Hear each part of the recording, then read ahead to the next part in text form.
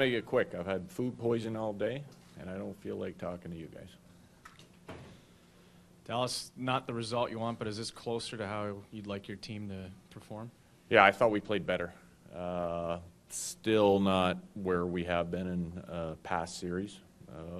Still a few guys a little bit behind, and some of that's coming through the guys playing through injuries. We've got some guys that are really banged up, and we've got duct tape on them and glue and everything that we can to hold them together. So I think they're giving us everything. We just need them to think a little bit more.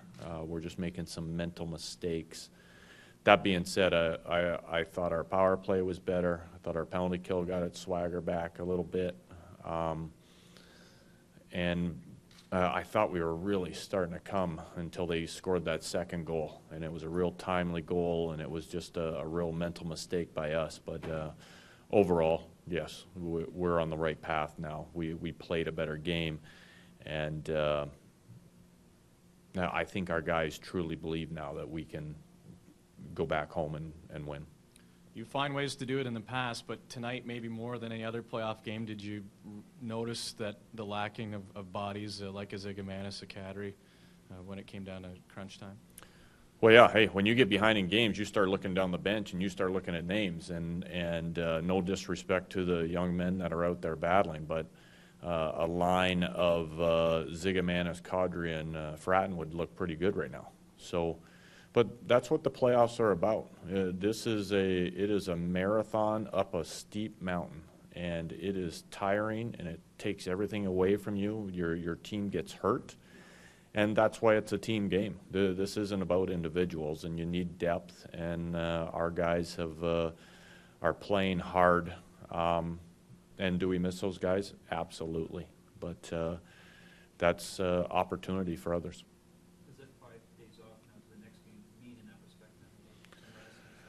Well, definitely for the guys that are in. I think we got through tonight without anybody being shut down for the next few days. So the next couple of days for sure, I'll probably keep most of the team off the ice. We need to let these guys heal, have a mental break. And then for the guys that are home, hey, listen, it's a few more days of healing time. You know, I think out of that group, Zigomanis might be the first to come back. Still not sure where Naz is or Blacker either. Also, apparently, after last night's game, I guess both coaches talked a little bit about the league to kind of to get back to more hockey and less whatever last night turned into. How did that impact you guys' play?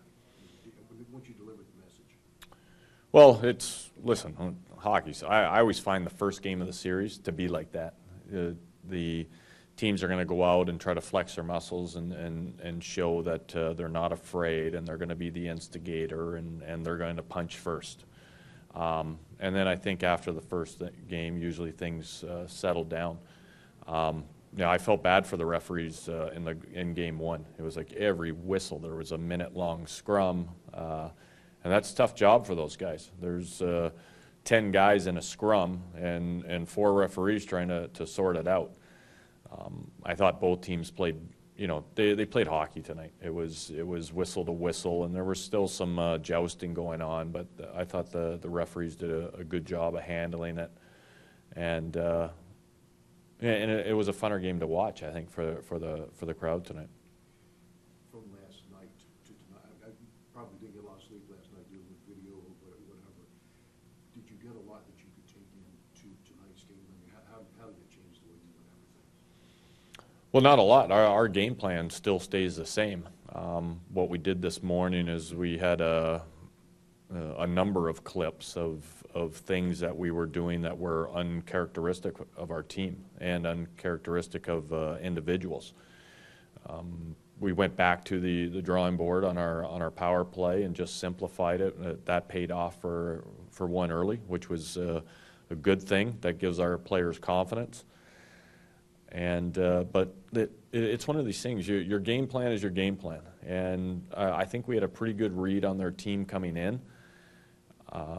We had a number of individuals that didn't play up to par. And tonight we had a number of guys play better. And, you know, game one, even though we were close right till the end, I didn't think we fully deserved to even be in it late in the game. I think Ben Scrivens had a huge part in that. And then tonight I thought we could have won the game. They got some timely goals, and that hurt us.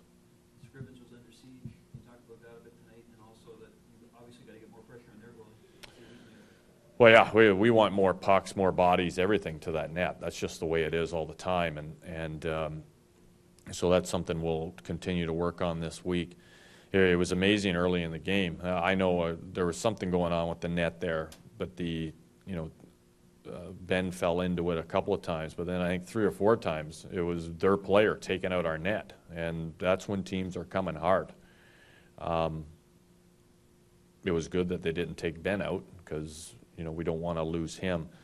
But that's playoff hockey. Teams are going to drive hard. They're going to look for your goalie. They're going to try to bump him, get him off his game, especially a guy who's played as well as Scrivens has.